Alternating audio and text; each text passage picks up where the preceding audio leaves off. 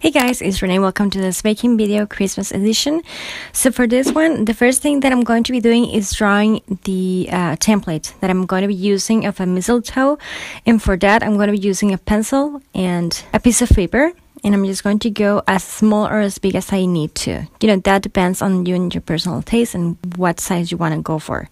Once I've done that, I'm just going to be taking a piece of parchment paper. Just make sure the smooth top is on top and the rough part is facing down. And I'm going to secure this thing so it doesn't move while I'm working with the pieces of tape. I'm going to be taking my real icing. I do have the recipe for this one and I just colored this in green. And I'm going to be using a tipless piping bag. I use these things all the time. I love them. And I'm just going to go ahead and add that, and with my scribe tool I'm just going to go ahead and arrange the whole thing. I do have the DIY for this one as well if you want to check it out. Super fun and easy to make.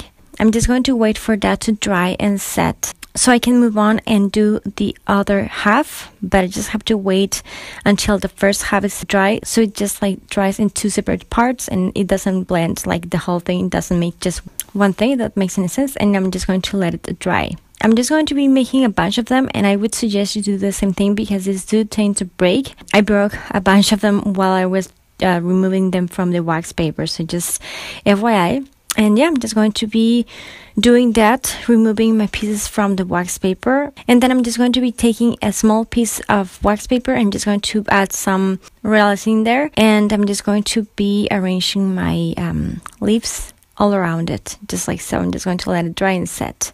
Now I made a few versions of this ones. Some of them are just flat, and then some of them have angles on them. And for the ones with the angles on them, I'm just going to kind of fold the piece of parchment paper on it to one side. I'm just going to go ahead and do the same thing that I did before, but as you can see, the folded part is in there. So what I'm going to do there, I'm just going to place the part or the other half that is dry, and I'm just going to place it in there so it dries with a bit of an angle in there. I hope this makes some sense at all. And then I'm just going to let it dry, leaning into something. In this case, I'm just using some real icing that I had there. And then to remove it from the wax paper is going to be pretty much the same that I did before. Carefully, just make a bunch of them. And yeah, that's the other option that you can go for. And then once that's dry, I'm just going to peel the whole thing. And I'm just going to be taking some red real icing. And I'm just going to add some dots in the middle. But I'm just going to add one first and then let it dry, and then the other one and just let it dry, and so on and so forth.